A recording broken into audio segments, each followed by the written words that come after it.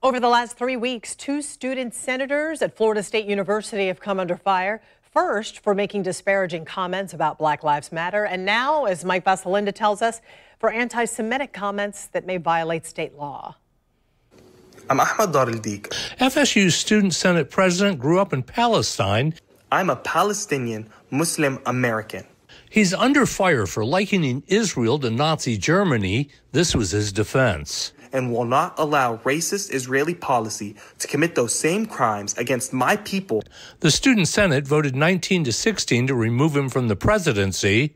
It fell short of the two-thirds majority required, but the call for action has spread far beyond the university, and his words may be the first test of the anti-Semitic legislation approved last year and signed in Israel. All right, it's done.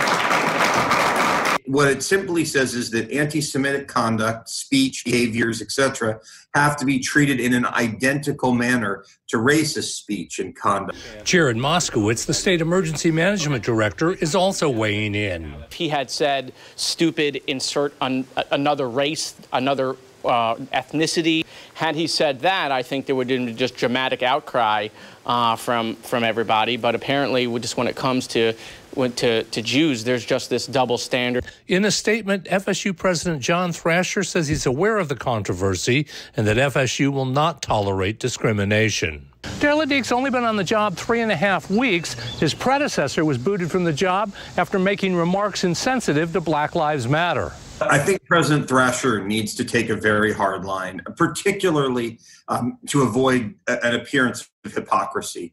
The Student Senate will take another vote on removal Tuesday.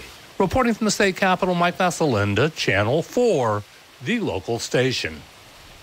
In an email, FSU says it investigates all complaints and that student conduct and disciplinary matters are protected by federal and state privacy laws.